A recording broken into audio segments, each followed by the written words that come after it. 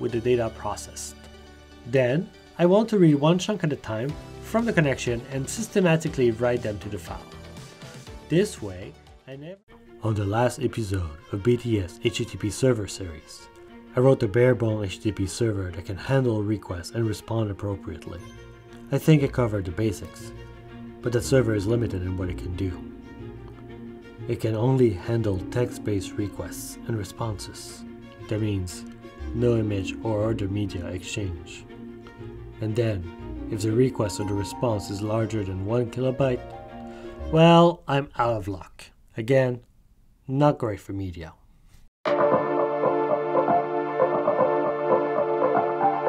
Oh, hey there! That's my challenge for today. Refactor my server to handle arbitrarily sized requests and avoid treating everything as text. If I want to be able to handle large requests, the first thing I can do is to read the stream in chunks, 1 kilobyte at a time until there's nothing left to read. Once I have all of my chunks, I can concatenate them together into a typed array and voila, arbitrarily sized requests. The second challenge is to figure out how much of the data stream is the request line in the headers versus the body. I want to avoid reading too far into the body since it might be binary data. I know that the body starts after the first empty line of the request. So I could technically search for the first empty line and then I'll know that the rest is the body and only parse the first part. So I wrote this function that will try to find a sequence within the array. It first tries to find the first occurrence of a byte and then I can just test the following byte until I have a match. In our case, I want to find 2 CR-LF sequences. I try to find the first CR, then check if it's followed by a LF, then a CR, then a LF. And I repeat this until I find the empty line. The problem with this approach is that I have to traverse the whole request. And it might end up that the request doesn't have a body and therefore I wasted my time.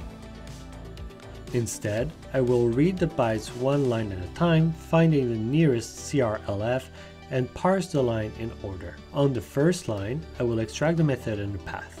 Whenever I find an empty line, I will assume that the body is next and stop. All the line between the request line and the body will be parsed as header. On the other hand, the function to encode the response is absurdly simple. I can pretty much just use a function I already made and just encode the result. The biggest difference is that I have to be aware that the body might not be text and should be kept as a typed array. I can encode the header and then concat the result with the body. From there, I have enough to write a simple server using the serve function I've implemented previously. I can decode the request, then encode the response. With that, I could respond to every request with a file. This is a good start to a static file server. I can start my server and open a browser to visualize the image. With a bit more effort, I can serve any file within a given directory. I would attempt to access the file and cross-reference the MIME type from a created list using the file extension. If the system can't find the file, I will return a 404 not found. With a broadly similar approach, I can receive any file. Now, you can guess with the runtime of this video that things cannot be that simple. I see two problems with my current approach. I have to load the whole file in memory before I can offload them to the file system, which can become a bottleneck at scale. Another surprising issue is with file upload. When uploading files, some client, for example curl, will make the request in 2 steps. The first request is testing the terrain, stating that it wants to upload a file of a certain type and length, and requires that the server replies with 100 continue before sending the file. Because of this behavior, I need to retain access to the connection, the writable resource. So I think I will have to refactor the serve function, from accepting a function that takes a typed array as an argument, to a function that takes a connection. This could also be a positive change that would facilitate implementing powerful middleware later on. There's 2 ways that my server can handle file upload. One possibility is that the client tries to post the file directly.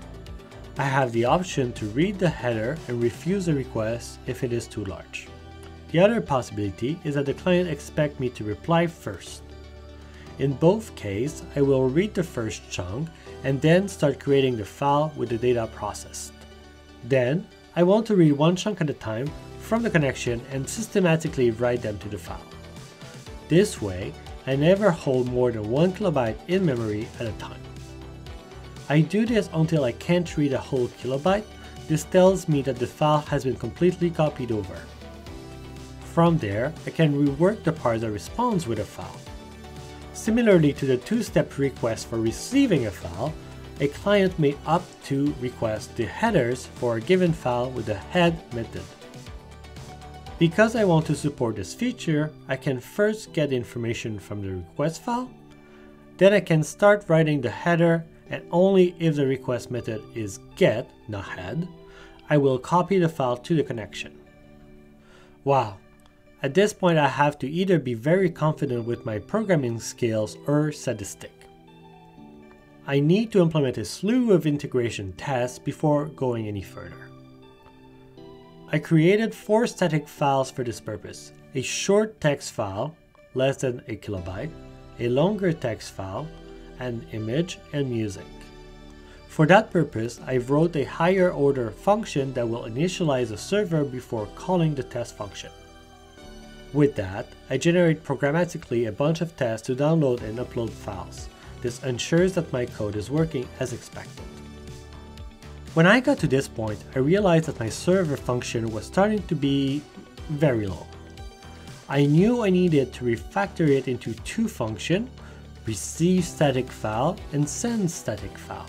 But because I need to be able to check the request line to route to the right function, and I can only read a request once, I knew I was in trouble. I need something that can keep part of the data in memory while retaining access to the raw connection. I could have decoded the request and shoved the connection in there and call it a day. But it didn't felt right, and I guess I love making my life harder. The solution I came up with was to implement a buffer. I would hold in memory 1 kilobyte at a time, shifting the bytes each time I read a new chunk. The advantage of this is I can move the cursor back to the beginning of the buffer and read back the parts that I need. Best of all, the buffer has the same method as a connection, so the two could be used interchangeably. I won't go into the detail because it's a bit dry, but if you want to check out the code, it's currently on GitHub. The link is in the description. With this new toy, I can read a chunk from the connection, route the request, move the cursor back to the beginning, and pass the buffer to the handler function like nothing happened. The peek function specifically has a similar signature to read. The difference is that it will move the cursor back, read a chunk from the buffer in memory, and then finally move the cursor back again. To finish this like a boss, I finalized the receive static and send static file function, taking care of the edge cases. Finally, I run all the integration tests one more time to confirm that I did a good job, and sleep. This one turned out to be a lot more full of surprise than I was prepared for. When I realized that some client sends files in 2 steps, it really threw a wrench to my plan. I really hope you're learning as much as I am. On the bright side, this forced me to put together all of the tools that I know I will need for the next episode.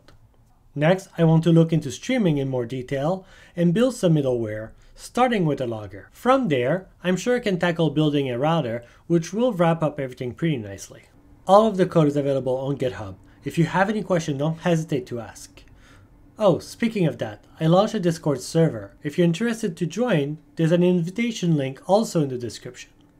At any rate, if this video was useful to you, hit the like button, leave a comment to let me know, or best of all, subscribe if you haven't yet.